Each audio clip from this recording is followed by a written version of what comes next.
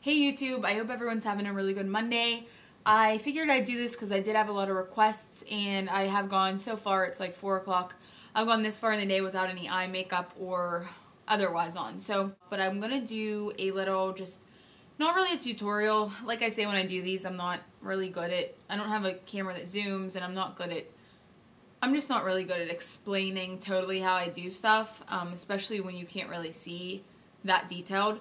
But I'm going to show you what I did and explain to you how I wore my makeup in the last video and the past couple, because this look has been one, primarily I'm showing you guys what was on my eyes and my lips in my previous video. But as for my face, this is kind of what I've been doing too, and I had a lot of questions about that in my comments. And this is kind of how I've been wearing my makeup for past couple weeks, just really easy, and when I need to get ready in a hurry, this is how I've been doing it. So I'm going to go ahead and show you. I know I kind of look like a dork right now with these sunglasses like this, but they're keeping my hair back, and I just have been a total bum today. I did a little bit of a workout, and then I ran to Target and ran some errands and kept my sunglasses on the whole time. So I'm going to do this video, get this done, and then hopefully I'll have time to do a haul. But first thing is I'll let you know that I did have foundation on. So I went out with foundation. My skin I'm having some breakout stuff. I used a tinted moisturizer from Hourglass sample, and I loved it on. It looked so good on, and I think it broke me out really bad because I've had a couple, like a whole patch right here and kind of some right here where I don't normally get them, and whatever. I'm kind of sad about it because I like that sample, but let's just get into it. So I have my Chanel Mat Lumiere on my face. What I've been using for concealer, sorry I keep looking down. Where did I put my makeup bag? Do I have some concealer on now? I think I have some of my Hourglass concealer on. So I just have some of this warm on, and I didn't do a whole lot. In my video yesterday, I had on a new Chanel product, or a new Dior product that I got, and I'll show you guys that in the haul. It's kind of like an illuminator type thing, like a pen, sort of like the Touche Clot. So I'll show you about that, but as for right now, this isn't going to be a real, I don't know, intense face tutorial. I mainly just want to show you what I had on my eyes, but I'll do my face while we're at it since people were asking.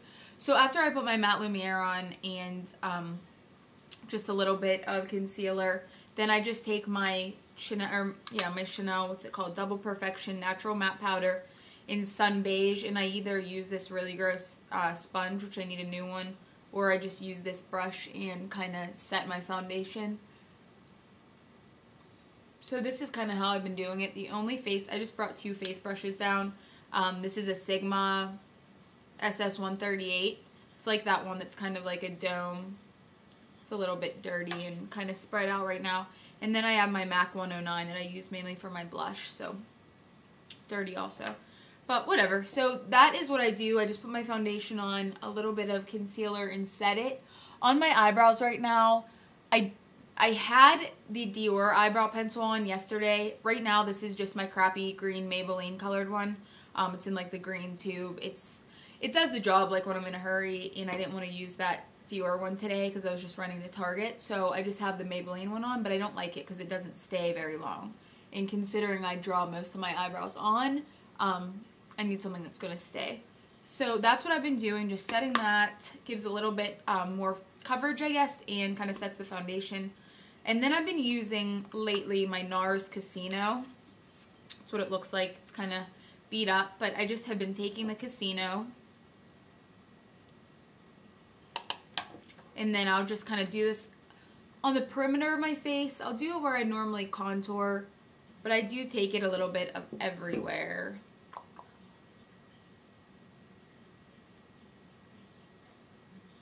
I tried Laguna on the other day in Sephora because I thought maybe I'd like it, but didn't really look very good on me. I got a second opinion from the girl that worked there too, and she said the same thing. She said to stick with Casino. I wanted it to work though, because like, I don't know. I just want both of them. So I kind of do put this everywhere. You can see I just like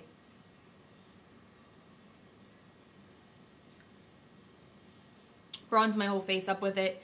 Kind of ends up matching my body a little bit more. I don't put any self-tan or anything on my face because I don't want to break out. So like I used the past 3 days in a row, not last night, but I think Wednesday, Thursday, Friday maybe, I use the, or not night, I actually use it in the morning for 3 days, the Saint Tropez Gradual Tan.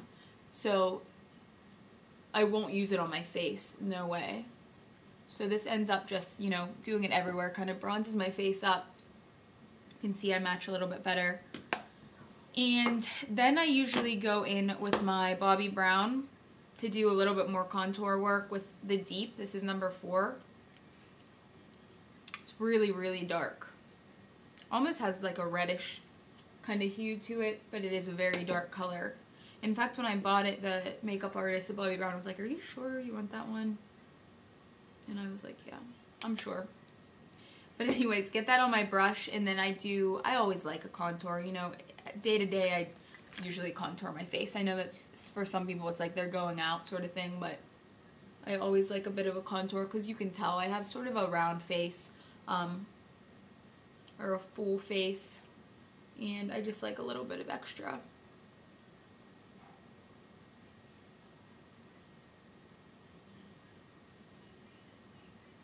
Sometimes I'll squeeze it and do one of these.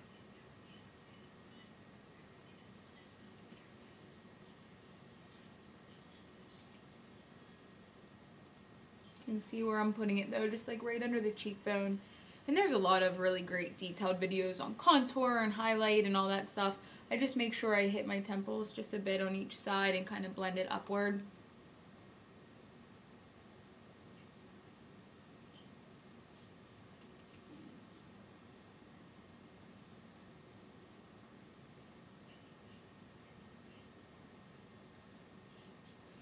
And then I always take it down and like do kind of to about there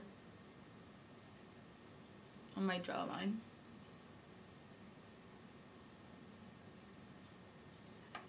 And then I'll like kind of brush off my brush a bit and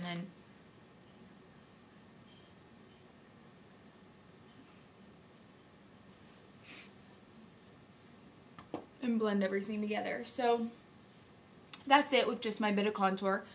And then for blush, I've been using this Lorac, and I raved about this last weekend, Hollywood. So this is their Baked Matte Satin Blush.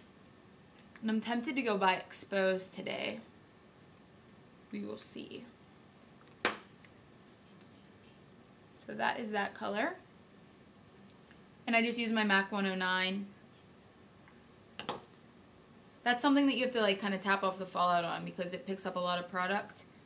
And you don't want to, although if you do, I don't find that I have to be extremely light-handed with this blush, but I'm sure people with lighter skin tones would have to, because it is more of like a deeper rose gold type color.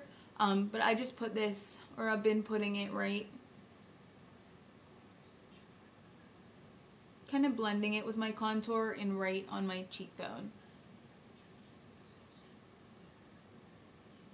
And I try not to come in too far. I've just liked coming in just a bit and concentrating it right here. I'll go up a teeny bit, but I don't like to go up too much. One thing is, sometimes you have to make sure you get your ears with the bronzer because they can end up being a lot lighter. My ears don't ever really stick out though, so it doesn't matter that much. But something to think about.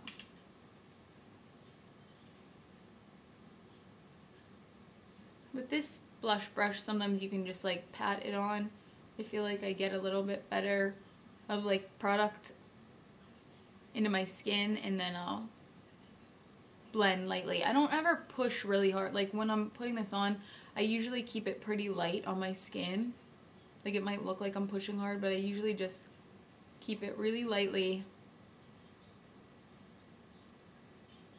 Whatever the word I'm looking for is, I can't think of it.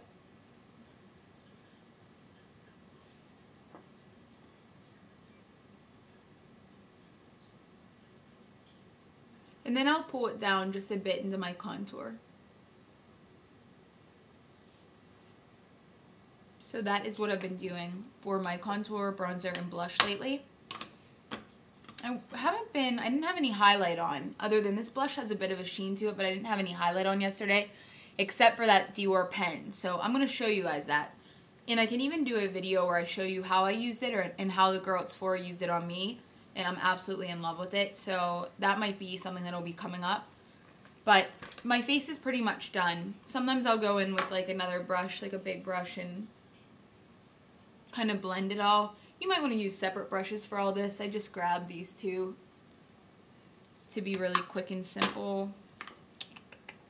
Alright, I'm going to do my eyes now. I think one thing that's really crucial for my eyes is this Lay and Low, brush hair, Lay and Low Paint Pot by MAC. I checked, I got it at a CCO, I just used my finger by the way. I got it at a CCO before, and I actually was there the other day and I checked and they didn't have any other paint pot other than antiqued. So I was hoping for some reason that it might be there again, but it was so long ago that I got it. But it's one of my absolute favorite paint pots. You can see my eyebrow has disappeared. So I hate this eyebrow pencil. The eyebrow is basically just gone. So I'm gonna have to be right back. Okay, this is the pencil, and it sucks, so don't buy it. But I'm using it right now because I bought that Dior Universal one, and it's great. I just feel so apprehensive to use it for some reason. Like, I went into Sephora to buy my usual Lancome one, and somehow got talked into or coerced into buying the Dior one because the Dior reps were there, and it's awesome, but I just feel like it's not as easy as my Lancome one. Like, it doesn't have a... I'll show you guys in my haul. I'll just worry about that later, but I just feel like it's not as portable or not as low maintenance as that Lancome just regular pencil. So, I don't know, I might end up going to buy the pencil too. Now, this Lay and Low paint pot, I already put it on, I think both eyes, right? MAC paint pots keep the product on the longest for me. I mean, they're just the best primer for my skin tone, my skin type. They work the best for me. So this is the color that I love. I don't know if you can find it, but it's perfect. It's my skin tone, so on someone who's really light, it might end up looking a little bit brown or tan. But for someone medium to darker, it might be a really good base for you. So that's the paint pot. And then, so simple what I've been doing with my eyes. All I've been doing is using MAC's Texture. And this is it. It's like an orangey, you guys see that? Like an orangey or brown. Okay, all I'm going to do is dip this Borghese brush. And this is just like one of those cheapo brushes in the Costco set that I really like. It's the perfect size. I'd like to have a little better quality one shaped like this. So if you guys know of any, it's like one of those really kind of bigger fluffy brushes. But if you have this brush, it's a 200 eye powder fluff brush. And so all I do is just kind of put it in texture, tap it off, and I just put this basically everywhere. You'll see how I do it. And it works for me. I start it in the outer corner. And it's so fast because this brush covers so much space for me.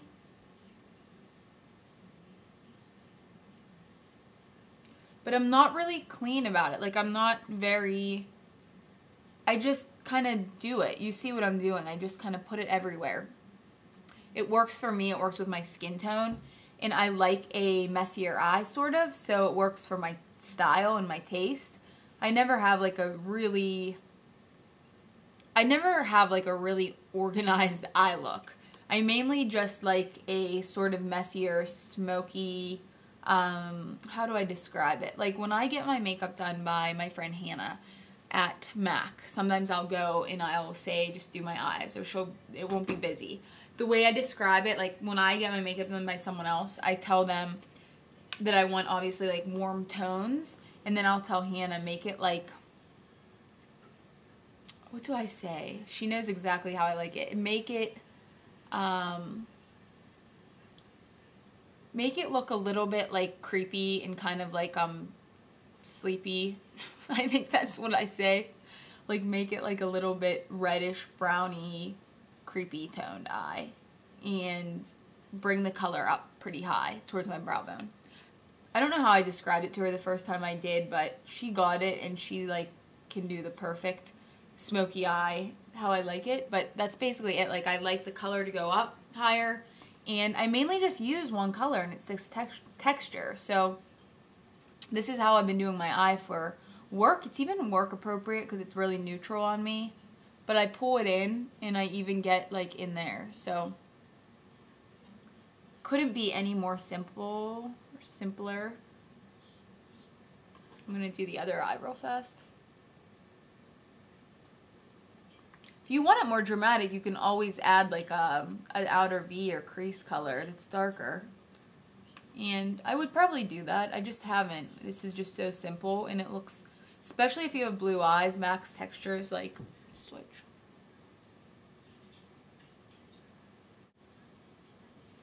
Alright, now that this is on messily, all I do is, and this is kind of funny, but I'm just going to tell you the truth, what I've been using.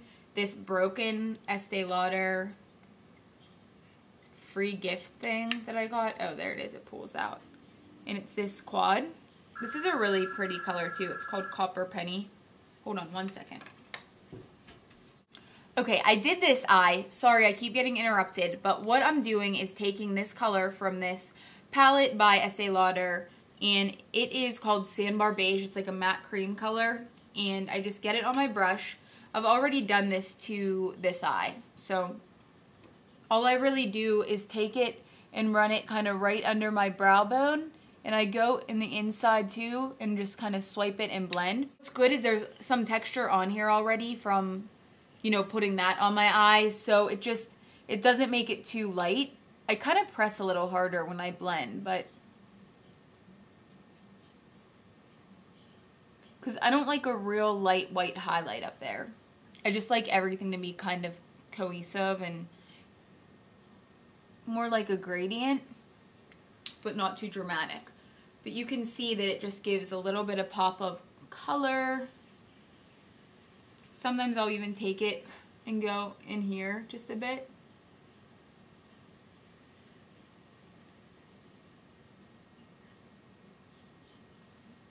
But that's it. So that's my eye look. I mean, really simple. You can use any type of kind of beige matte color, but I really like this. I actually might get it in the full size. What did I say it was called? Estee Lauder number 50 Sandbar Beige. So that's awesome. And then this is MAC Texture. So that's the only two eyeshadows that are on my eyes. Like I said, you can make it more dramatic with a crease color, but I kind of like it just like this. So sometimes actually I'll take another brush, but since I only brought this one down, and I'll run it underneath my eyes a lot. And I keep this really messy too.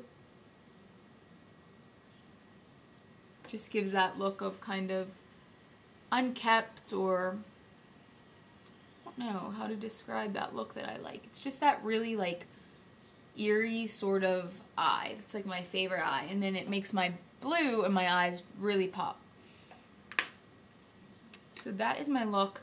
And now I'm just going to put on my liquid liner. I might edit this out because it's really hard to show liquid liner unless you're up close with a zoomed in camera. And there's a ton of those tutorials, but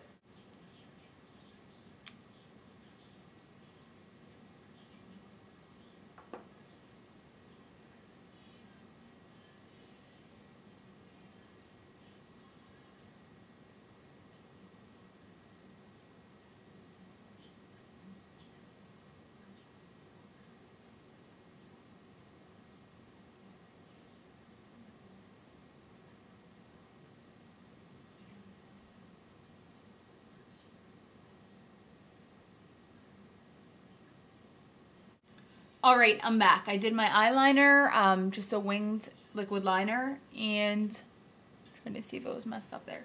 Wing liquid liner and then some Loreal Telescopic. It's a little messy because it's running out and kind of glooping up, but I love this liner. It's cheap. It stays on me all day and all night. It's amazing. I've had plenty of raves, I think, and favorites videos over the past few years with that liner. But my lips, hair is getting so gross. But my lips, as for yesterday's video, were Aqualip, Makeup Forever Aqualip 2C, I think. Yeah, 2C. I always call it 2N. I actually tweeted today and called it 2N. But this is my favorite lip liner for my skin tone, it's not too pink. On some people it might be pink, but it's like a pink nude. And it does, you know, it does the trick with most lipsticks that I wear. So yesterday I had this on.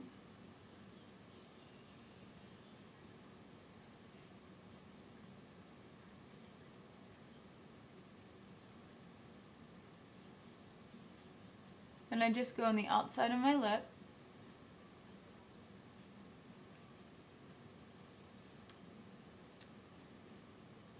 So that's it.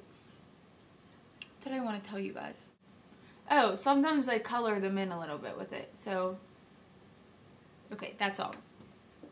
And then I used a little bit of KatVonD Agatha. I love this by itself, and I love it as sort of like a base for other lipsticks. So this is probably one of my all-time favorite lipstick colors. It's a pinkish nude. I was raving about not Creme de Nude, I was raving about Innocence Beware today on my Twitter. And I'm swatching these next to each other, and they're very, very similar. Very similar tones. In fact, Innocence Beware is a little bit more pink and a little bit glossier. But those are beside each other. Agatha is right there, and Innocence Beware is on the bottom. You can see they have similar tones. Agatha's a little bit, let me do a heavier swatch. You can't even see Agatha that well, but you can see that Innocence Beware, they both have that like nude but pink tone, but Innocence Beware has like more of a sheen. So, yeah, I love those two. They do remind me of each other, and they look good together. But I'm going to put Agatha on, and I just kind of press it into my lips. It's more of a matte color, and I wear it a lot by itself with this lip liner just like this.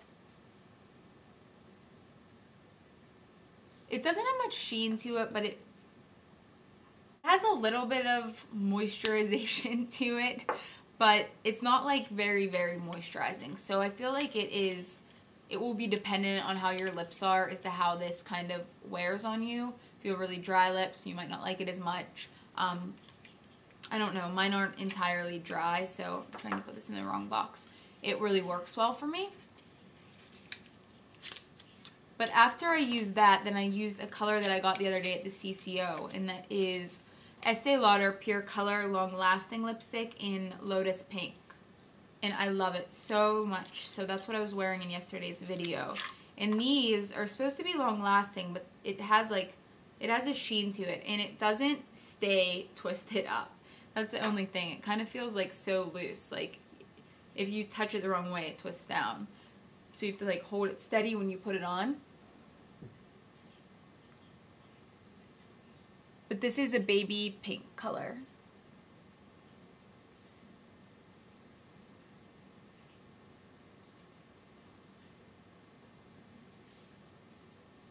And that's it. So that's what I was wearing in my video yesterday. I love this color. This now is very moisturizing. At least on my lips it is. And it does last quite a while. So if I want more definition like around the outside of my lips, I'll go back in with this and just kind of like, it doesn't get too dark, glides over the lipstick, so it's not like a real intense line.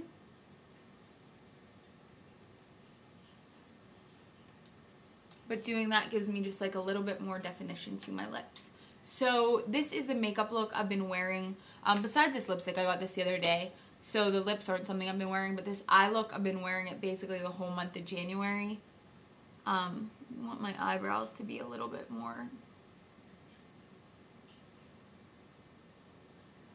Just look too thin.